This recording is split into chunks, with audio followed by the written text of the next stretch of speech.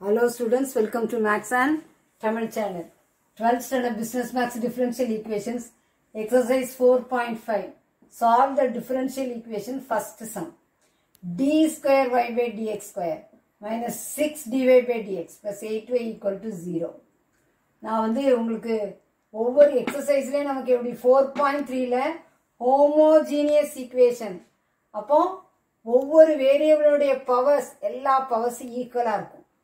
அதே இது 4.4ல linear order first order linear equation dy by dx plus py equal to q. இப்போ இங்க என்ன வந்திருக்கு d square y by dx square minus 6 into dy by dx plus 8y equal to 0. இதுல வந்து d by dx d ன்னு எழுதணும். d square by dx square d square. அப்ப இது எப்படி எழுதணும்னா d square minus 6d plus 8 bracketல y. y தனியா எடுத்துருங்க. y bracketல போட்டாச்சு. d எப்படி எழுதணும் d by dx. d square எப்படி எழுதணும் d square by dx square. d square by dx square d square. d by dx d. அப்ப d square by dx square d square minus 6 d by dx எப்படி எழுதணும் d plus 8 bracket y. இதை first எழுதிடும். ஓகேயா? அப்புறம் the auxiliary equation. auxiliary equation எப்படி எழுதணும்னா இதை அப்படி mல எழுதணும். auxiliary equation first இதை இப்படி மாத்துங்க. அப்புறம் auxiliary equation m square minus 6m plus 8 equal to 0. இதை factorize பண்ணணும். factorize பண்ணும்போது 1 into 8.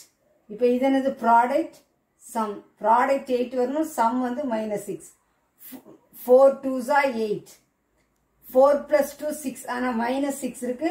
அப்போ minus 4 minus 2. minus 4 into minus 2 plus 8 minus 4 minus 2 minus 6 sum கிடைச்சிட்டு. அப்போ எப்படி எழுதலாம் m minus 4 m minus 2 equal to 0.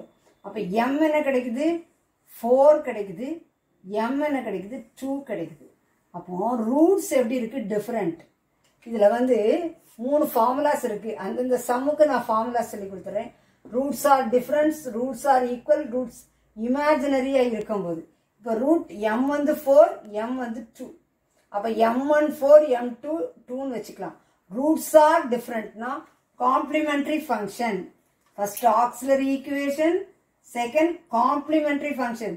a roots வந்து டிஃபரண்டா இருந்தா அதை எப்படி எழுதணும் a e power m1x plus b e power m2x. இதை படிக்கணும் நல்லா. ஏன்னா ஒவ்வொரு இதுக்கும் டிஃபரண்ட் ஆனது காம்ப்ளிமெண்டரி ஃபங்க்ஷன் இருக்கும். Complementary function equal to a e power m1x plus b e power m2x.